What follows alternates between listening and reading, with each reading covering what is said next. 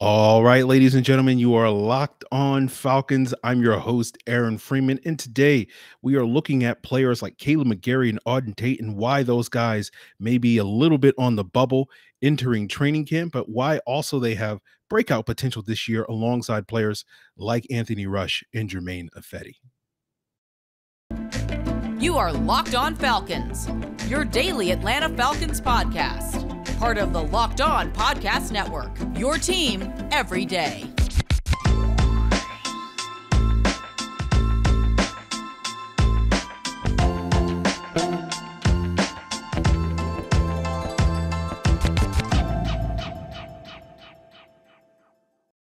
So, guys, you know me. I'm Aaron Freeman, been covering the Falcons for many years, formerly at falcfans.com.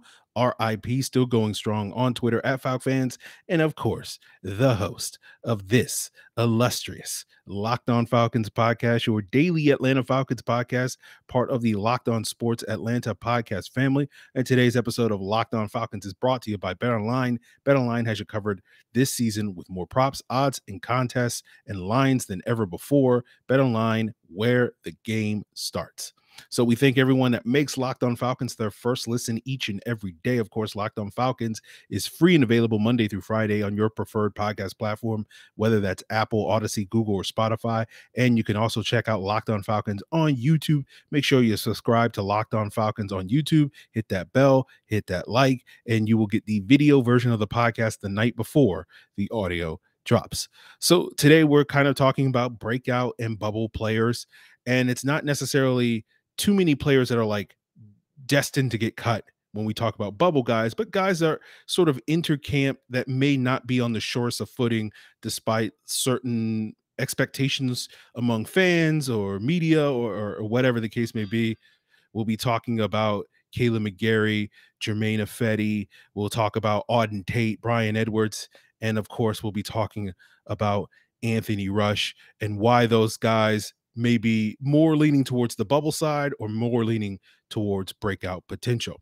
Now, let's start things off talking about Kaleb McGary and the Falcons offensive lineman, particularly that battle at that right tackle position, where we talked about this a little bit at the end of June in the offensive line training camp preview, where we broke down that position group and sort of talked about how guys like Kaleb McGary and Matt Hennessy may not necessarily be entering the summer as the sort of locks that you would expect them to be, given that their expectations that they are the incumbent starters at the center and right tackle position. Now, and when it comes to the right tackle position that we'll be focusing on today, I do think Kaleb McGary alongside Germain Ifedi, again, two guys that aren't necessarily locks, but two guys that I think will probably wind up making the roster. But there is a chance that the Falcons could decide to release one of those guys, whoever loses the competition for that starting right tackle position, largely due to the fact that Kaleb McGary and Germain Ifedi don't have quite the positional flexibility that you typically expect in a backup offensive lineman, with Kaleb McGary having spent his entirety of his NFL as well as his college career playing right tackle, Germain Ifedi spending the entirety of his NFL and college career playing on the right side, either at right guard or right tackle in the NFL. And particularly when you're looking for depth at the position, that's fine when you're a starter if you only play one position, and if you play that position well, no one's going to care. But when it comes to depth, you want that positional flexibility, because we know injuries do occur over the course of a season, and you have to sort of insert guys into the lineup. And in the event of, say, let's say Jake Matthews tweaks an ankle, who goes in for him? Are you putting Kaleb McGary? Are you putting Germain Ifedi, who have almost no experience playing on the left side in that left tackle spot where they could struggle? Or are you looking for somebody else to truly be that swing tackle in the event of an injury, the guy that has that positional flexibility to play both left and right tackle? Now, if you listen to last week's episode where I broke down my projected 53-man roster, I essentially had Rick Leonard in that backup swing tackle position. And the reasons why I projected Rick Leonard to win that spot in a competition, presumably with Elijah Wilkinson, as well as undrafted free agent out of Boston College, Tyler Vrabel, there's four main reasons why I picked Rick Leonard over those guys. The first one, just for the sake of being different. The second one was I do imagine Wilkinson will get a lot of reps more as a guard and potentially be the front runner to be pushing Jalen Mayfield at that left guard position this summer. And so every snap he's getting at left guard is a snap that he's not getting at left tackle, where he can really prove that positional flexibility as that swing tackle. The other factor is that when the Saints drafted Rick Leonard back in 2018 in the 4th round, he was expected to be this sort of multi-year project. And now that we're 4 years later, you would expect his, projection, his potential to start to be delivered at this point in time. The reason for that was because Leonard played defensive line for his first 2 years at Florida State before switching to the offensive line. And then the fourth reason is because those Saints ties mean that Rick Leonard is a Terry Fontenot guy, while Elijah Wilkinson, due to his ties with the Chicago Bears last year, is a Ryan Pace guy. And I imagine that the war between Ryan Pace and Terry Fontenot to sort of hold the reins of this front office will sort of boil down to this competition. I think Terry may win it in the end, with Rick Leonard winning that potential. But getting back to Kaleb McGary and Germain Ifedi, we talk about these guys not necessarily being on the firmest footing, that you could see a scenario where the loser of this competition could be cut because they lack that positional flexibility. And if a guy like a Rick Leonard or Elijah Wilkinson emerge as that swing tackle, then the Falcons could be justified in moving on from one of those guys.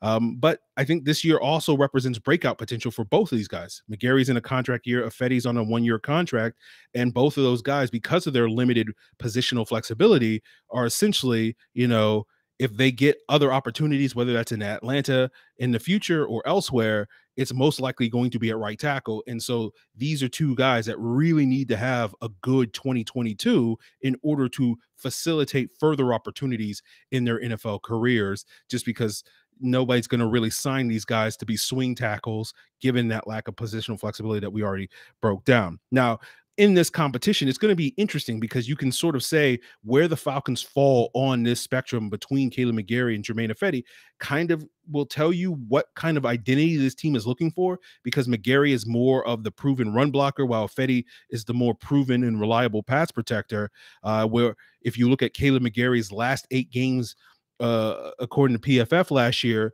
he graded out as one of the top 5 run blocking offensive tackles in the NFL. Now, you can certainly dispute whether those grades were fair, but he graded out, at least according to them, as a 94th percentile run blocker at that tackle position over those final 8 games of the season. You compare that to Germain Ifedi and his pass protection skills. He started 14 games over the last 2 seasons for the Bears at that right tackle position. His pass protection grades, according to PFF, were like, I think, 48th and 52nd percentile. So you can basically say he's a league average pass protector, which is a big improvement from what Kaleb McGary has often been, where he's been, in the teens and in single digits in terms of percentiles as a pass protector at various points over the last 2 seasons. However, Germain Ifedi is similarly grades out poorly as a run blocker in like the 20th percentile, 30th percentile type of player these last couple of years. So we'll see where the Falcons sort of fall on that spectrum. I think what's going to be interesting this season, whoever wins that competition is not going to have an easy job to do this year. And so if that player is to rise up, as it were, and overcome some of the players that they're going to face, primarily lined up at the right tackle position, guys that primarily line up on the left side of the defensive line as pass rushers. You got Cam Jordan week 1, you got Leonard Floyd week 2, Jadeveon Clowney in week 4 with the Browns, Shaq Barrett in week 5, Nick Bosa week 6, Sam Hubbard week 7. You got Brian Burns in week 8, Joey Bosa later in the season, Chase Young, TJ Watt, etc., as the guys that will be bringing pressure. And so it wouldn't shock me if the person who winds up starting the season as the right tackle doesn't necessarily finish the season, because particularly the guy who has to go through that murderer's row in the first half of the season, is going to have a tough slate. So that's part of the reason why I do still, despite talking about McGary and Ifedi not necessarily being locks to make the roster, I do expect the Falcons to keep both of those guys, just to have one of those guys, particularly if it's a close competition this summer,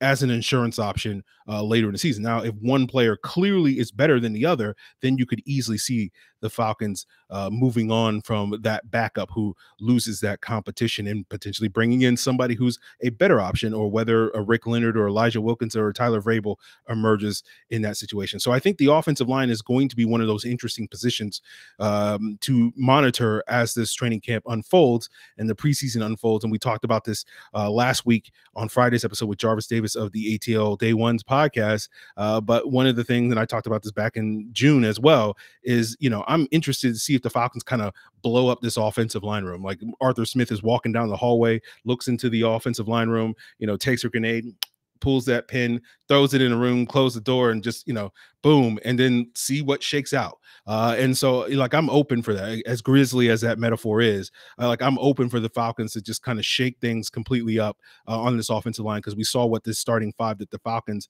seemingly are running it back with did last year. It was not impressive. It was one of the worst offensive lines in the league this year. So might as well shake things up and see, if 2 or 3 new starters, including at that right tackle position, lead to better results this season.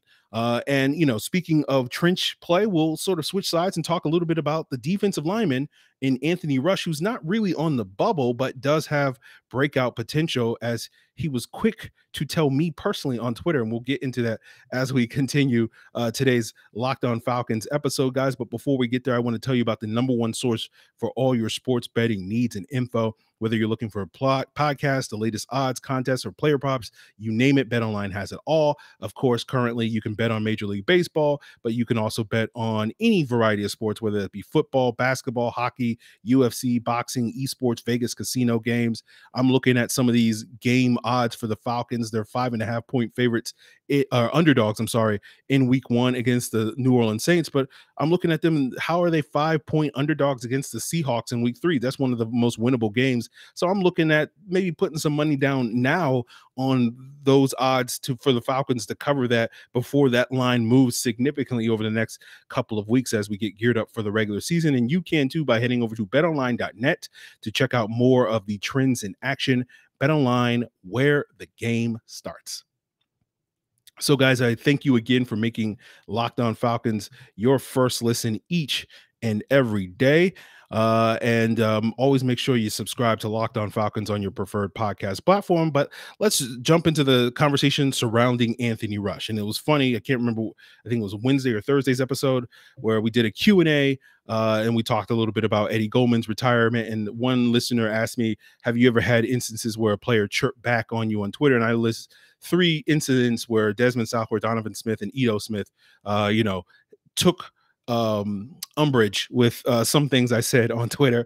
And within a few minutes of me recording that episode on that day, I had a 4th player, and that was none other than Anthony Rush, sort of being upset with I guess a tweet I had about Eddie Goldman retiring, and basically me saying, for the handful of fans that had mentioned that Anthony Rush would start over Eddie Goldman, they wound up being right in the end. And sort of Anthony Rush took that seemingly personally as, a shot at him, which I didn't necessarily mean it as that, but I think most people understood, with the exception of 2 fans that were, mentioned it to me on Twitter and on the YouTube comments. I think most people assumed that Eddie Goldman wasn't signed to be the backup behind Anthony Rush, but obviously Anthony Rush felt a little bit differently on that note and decided he wanted to let me know about that on Twitter, which is his prerogative. But Anthony Rush is an interesting player. He's not really a bubble player, but he does have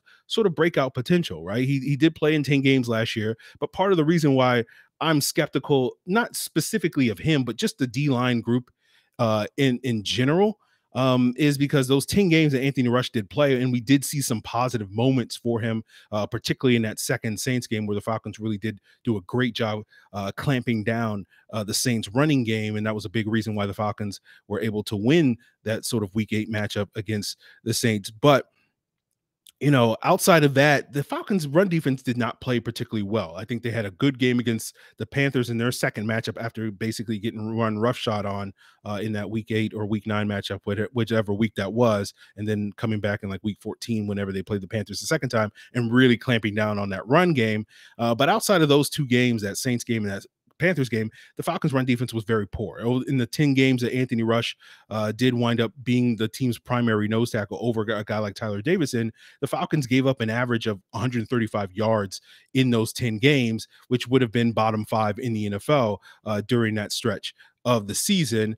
And it's not solely on Anthony Rush as why that was, but I look at the unit as a whole, and you saw, veterans like Tyler Davison and Mike Pennell and Jonathan Ballard depart this offseason. The Falcons choosing not to sign those guys, and then they didn't really sign anybody to replace those guys, right? The only player they really added was Vincent Taylor. Now, you could certainly make an easy argument that Davison, Pennell, and Ballard last season and their performances were essentially replacement level players, but I think you could also say similar things about Anthony Rush, Taquan Graham, and Marlon Davidson, some of the players that the Falcons have retained this season. And so essentially the Falcons, with those 3-4 guys that they now have with Vincent Taylor added to the mix, essentially because they haven't added other players on the defensive line, they're kind of expecting those 4 guys to do something that 7 guys couldn't necessarily do collectively. And I think it's fair to be skeptical of that. But that's been one of the reasons why over the last several months I've been expecting the Falcons to sign players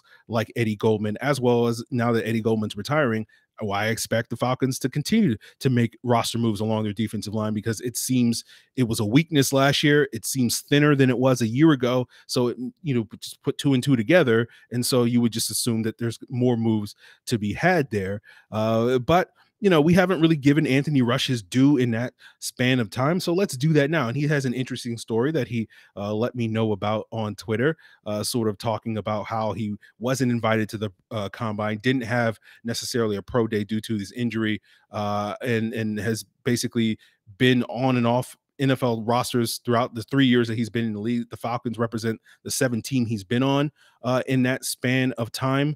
And prior to this past season with the Falcons, he played about 16 combined games across those first 3 seasons in the NFL before playing 10 games with the Falcons a year ago.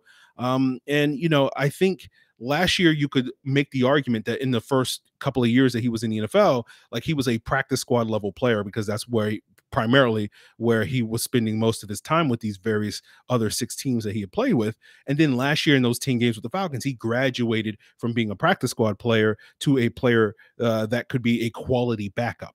And of course, my skepticism is like, I don't know if he's going to be more than that this upcoming season, but obviously Anthony Rush feels a little differently based off of his Twitter handle. And can't be blocked, but he's expecting to sort of graduate from being a backup player to more than that, and a potential starter. And so I think it's fair that, given Anthony Rush chirping back at me, we should give him at least some credit for, showing some progress over the course of his game. Certainly a player that I think can be a contributor on an NFL roster, as he showed last year. The questions I have is just whether or not he's going to be a starter. But this summer, when we talk about, not a player on the bubble, but certainly a guy that has breakout potential, that if he can show that he's more than that, and he's more than a backup level player, that he is actually a legit starting caliber player, then, we could see, some good things happen for the Falcons defensive front, which, again, as I said earlier, is a little bit questionable heading into the summer. And we'll see if the Falcons,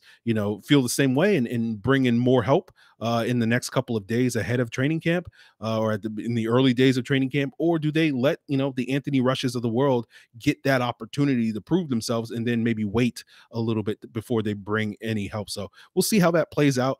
But, shout out to Anthony Rush for letting me know. And so, we'll give him some credit on today's episode. But we'll continue and wrap up today's sort of breakout bubble player, talking about the wide receiver position, talk about why Auden Tate is a player that I know a lot of people have been hyping up this offseason, but I think he enters training camp on the bubble. But similar to what we talked about with the right tackle position, whether it's Auden Tate, whether it's a Bryan Edwards, one of these 2 guys certainly has breakout potential this upcoming season with the Falcons, and we'll break that down as we continue today's episode. But before we get there, guys, I do want to plug the Locked On Sports Atlanta podcast family, where you can find 3 shows hosted by 4 people: A to Z with Mark Zeno, Hitting Hard with John Chuckery, and ATL Day Ones with Jarvis Davis and Tanisha Batiste, breaking down not only the local sports stories, but also national sports stories, all on the same podcast feed, whether you check it out on Apple, Odyssey, Google, or Spotify. Of course, you can also check it out on YouTube as well. And if you do check out Locked On Sports Atlanta on YouTube, you will also be able to check out the Locked On Braves postcast, breaking down every Braves win and loss this upcoming season. And now that we're right on the verge of training camp, I can let you know that the Atlanta Falcons post-game postcast will also be on the Locked On Sports Atlanta feed. So definitely go ahead and subscribe right now so that each and every Sunday you will be able to get that postcast with me and Jarvis Davis, the co-host of the ATL Day Ones podcast, breaking down every Falcons win and loss. And we'll certainly be trying to do those as well in the preseason ahead of the regular season. So subscribe to Locked On Sports Atlanta on your preferred podcast app, including YouTube. So guys, I also want to tell you about a situation that you are and I are also very familiar with when money can be pretty tight, and that can introduce a level of stress into your life, especially when you don't know if you're going to make it to your next paycheck and whether or not unexpected expenses will come up in the time between the next 2 to or many weeks before that next check comes in. I know for me in the past that has been troublesome with my car, given it's an older make and model, an '05 Hyundai. And the maintenance fees go up on those things as they age, and that can introduce a lot more stress into your life. But Dave can help me get out of those situations. And Dave is not a person. Dave is a banking app that can get you $500 instantly with extra cash. There's no interest, credit check needed. Millions have already downloaded Dave, and you can too by going to the App Store and download the Dave app. That's DAVE. Sign up for an extra cash account and get $500 instantly. For terms and conditions, go to dave.com/legal. Instant transfers fees apply. Banking provided by Evolve. Member FDIC. Your future you will thank you. So wrapping up today's episode, let's talk about the wide receiver spot where you have a player in Auden Tate who on last week's episode, breaking down my 53-man roster projection, I had Auden Tate making the practice squad rather than the roster, which I know several times where I've mentioned that on Twitter as well as on the podcast over the last couple of months has surprised a lot of people, where a lot of people sort of have assumed all along, all offseason since the Falcons added Auden Tate back in March, that he was, as good a lock to make the roster as any of the wide receivers outside of basically Drake London and probably Bryan Edwards. And I think that's probably a little bit of a mistake, largely due to, I think, a common mistake that you find in your average Falcon fan. But we, of course, know all you Locked On listeners aren't your so average Falcon fans. You're a little bit, you're certainly above average because you have found this great podcast content. But, I think the common mistake is not to be overly condescending, but I think a lot of fans think wide receivers are kind of created equal and don't necessarily understand that there's kind of three different positions among the wide receiver. You have an X receiver, you have a slot receiver, you have a Z receiver. We're not going to get into what distinguishes one from the other, but primarily we'll focus on the X position, which was formerly filled by Julio Jones. And typically what you want in an X wide receiver is a guy that can regularly beat press. So typically you're looking for speed and or size at that position. Ideally, you can have both, which was the case with Julio Jones.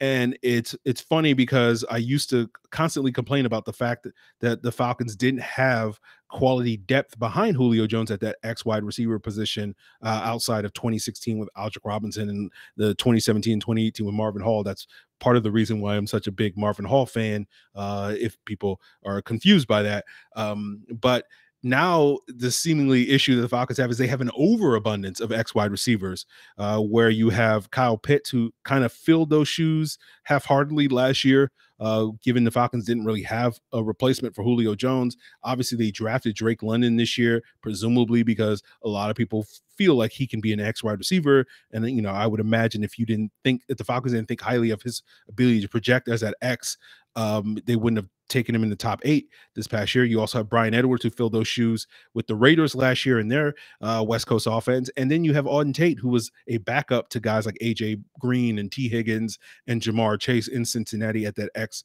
wide receiver position. But now I sit here and I go, you don't need 4 of these guys. You only really kind of need 2. And that's part of the reason why I don't feel convinced that Auden Tate is as safe a bet to make the roster, coupled with the fact that Auden Tate also doesn't have necessarily extensive experience on special teams. And you already have London and Edwards, 2 X receivers that probably won't be playing special teams this year. Do you really need to have 3 of those guys on the roster. But, I think one of the misconceptions people have when I project someone like an Auden Tate to be on the practice squad rather than having him on the roster is that I think he's bad. I'm a big fan of Auden Tate's game. And, I think he's arguably the best contested catch receiver on the roster currently. And we'll see if, Drake London or Bryan Edwards can kind of dethrone him in that role.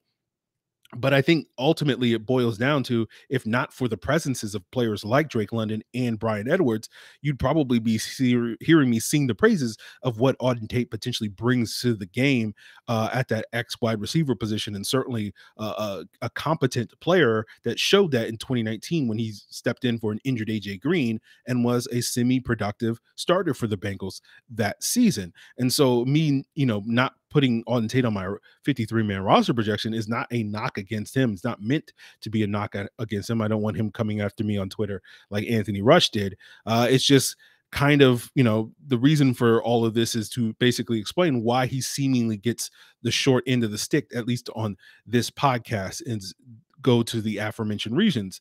But I do think it's going to be hard for Auden Tate to stick over guys like London and Edwards this year, in part due to the fact that a big part of playing that X receiver role in this offense is your ability to get yards after catch, right? And a lot of what Arthur Smith does is, run those intermediate dig routes, those in-breaking routes over the middle. And ideally, your X wide receiver can turn a 12-yard dig into a 20 or 30-yard gain. That's what he had in AJ Brown. That's what obviously we saw Julio Jones do that for, years and years here in Atlanta. That's ideally what you're getting in this X wide receiver position at that position. And when I sit here and I stack this current group of guys, whether we're talking about London, Edwards, or Tate, I kind of put Tate at the bottom of that, because while he's an elite contested catch guy due to his size and physicality, he's not necessarily known as a great yak guy, particularly compared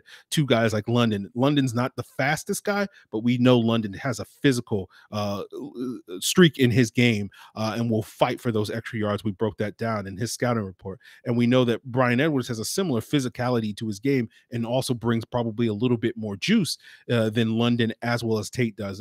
Again, Tate ran a 4.68 40 time. And so that's not really a type of skill set that's really conducive to turning those 12-yard gains into big plays after the catch, because he's not going to necessarily be running away from defenders. And we saw that throughout his time in Cincinnati. He's more of a possession receiver. And so obviously, I think a lot of people look at Tate's value as more of a red zone threat, but it's going to be harder for him to get on the field and overtake guys like London and London and Edwards and Pitts and Ferkser and all these other guys, just to basically trot him out there for a handful of red zone plays every single week. So, Tate kind of fits the similar dynamic as McGary, as Ifedi, as Rush, as well as so many other players on this Falcons roster that are entering contract years or signed one-year contracts, that they're fighting for their NFL futures. The dynamic was, you come to Atlanta, you'll get playing opportunities here, given some question marks of the overall talent of this roster, that you'll have better opportunities to showcase what you can bring at this NFL level here in Atlanta than you could elsewhere. And, that will lead to either you having that sort of breakout type of season.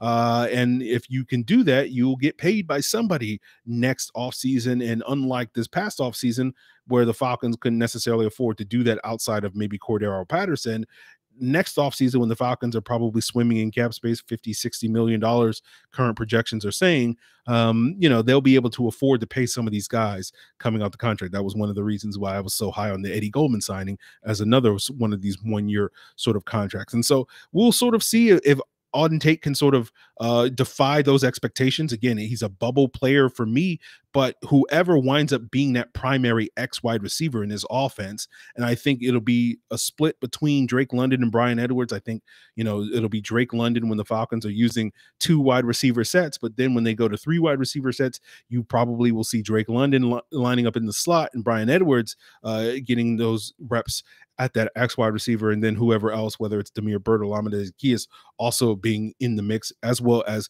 combinations of 2 wide receivers, where it's Edwards and London, and maybe you see London be more the Z wide receiver and Edwards be the X wide receiver.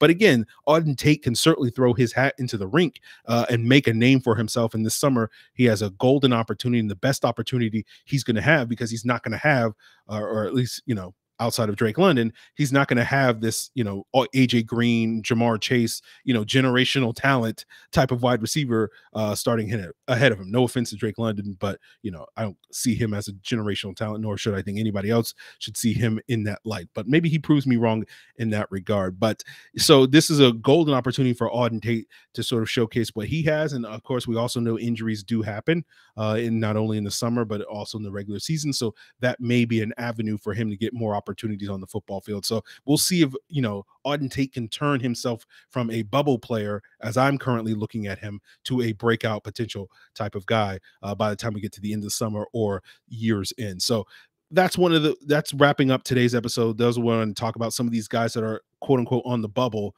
but also have breakout potential because they're playing for their NFL futures. And I think these players will be highly motivated. To me, the question isn't whether these players are going to be motivated to put their best foot forward this year. It's going to be whether or not this coaching staff, particularly on the offense side of the ball, will be able to guide them to have that sort of success this season. And we'll just sort of see how it all plays out, guys. And tomorrow we'll be joined by Dave Choate of the Falcoholic.